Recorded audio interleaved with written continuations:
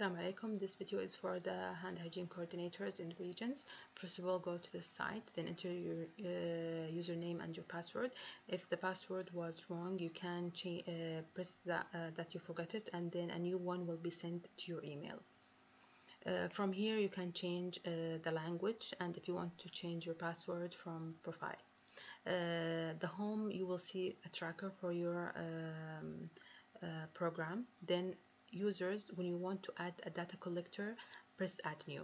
The data collector is the person that filled the hand hygiene form. So for every hospital, they may have one or more than data collector. This account is not for a hospital, it's for a person. The reason for that, because if we want to contact the person that filled the hand hygiene form, we can. But if you if you make just one account for a hospital and there's 3 or 4 persons that fill it, you cannot contact the person himself. So here, just write his or her name, the email, the password. The region will be the same region as yours, and then by default the programs will be there, the hand hygiene and the hand hygiene self-assessment. Here you choose the hospital name, then press save. Once you do that, you will see the name of the data collector here in the main menu. If you have a long one, you can search them by name or by email. On the right, you will find 3 different choices, one of them to edit and the other one for delete. If that person is not working in the hospital anymore, you can delete that person. But if you delete that person by mistake, you cannot add him another time. You must contact us in the GDIPC. If that data collector forgets their password, they can do the same as I explained at first. Just press that they forget it, and a new one will be sent to their assigned email. So here are the health facilities. When you go here, you will find all the health facilities in your region, whether they are hand hygiene, enter the hand hygiene program or not. So please don't delete them.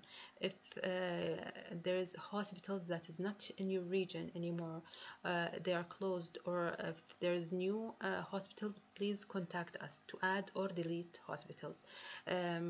The only thing that you can do for each hospital, enter edit, and then you can add their the email of that hospital, the city, their phone number, the name of their CEO, the bed capacity, the region, and the type of the hospital.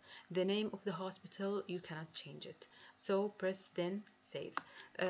So please contact your region manager, the infection control manager, to discuss with him or her the health facilities in your region.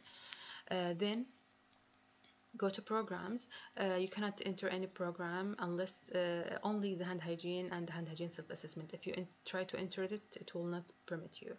Then go to dashboard by the end of each month to check the compliance rate for the hospitals in your region. Just choose the hospital that you want to check and press search, and then you can see their compliance rate, either for the last month, if you want to see it in the 2, 3, or even 1 year. Just choose them and press view.